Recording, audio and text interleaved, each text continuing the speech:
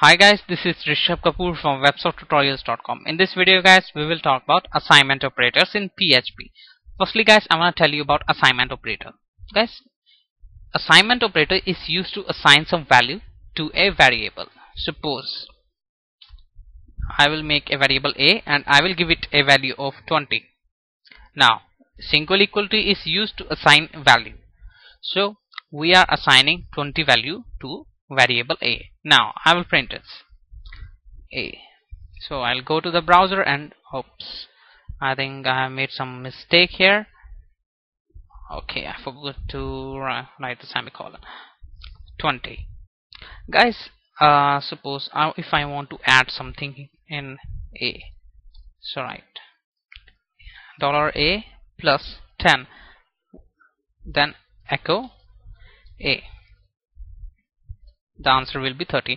Means we are adding value of 10 to variable a, and the value of a was 20. Now it will become 30 and we will assign this 30 value to variable a. But guys, there is one more way to do this, which is called shorthand assignment operator. So instead of using this $a equal to a plus 10, we can use one more thing, that is plus equal to. If I will go to the browser and refresh, you will see that you will get the same result. I want to tell you what is this doing. It is adding value of 10 to variable a, and then it is again assigning that value to variable a. Means if you want to write it something like this, you will get the same result. If you want to write it like this, $a plus 10, it depends upon your requirements. Means the functionality is same. You can also do this for minus a minus 10. It will be 20 minus 10 equal to 10. So we will use its shorthand minus 10. I can also use multiply. It will be 200 because 20 multiplied by 10. It will be like this, $a multiplied by 10.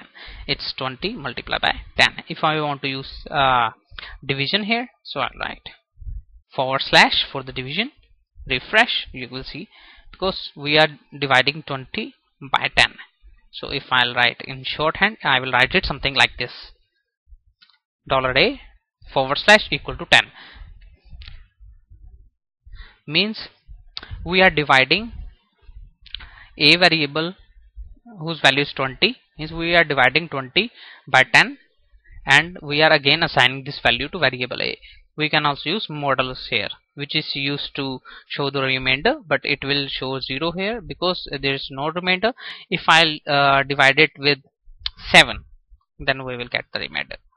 Refresh 6, because if we will divide 20 with 7, because 7 2 are 14 and 6 will be the remainder, so it is showing the remainder. So guys, this is short assignment operator.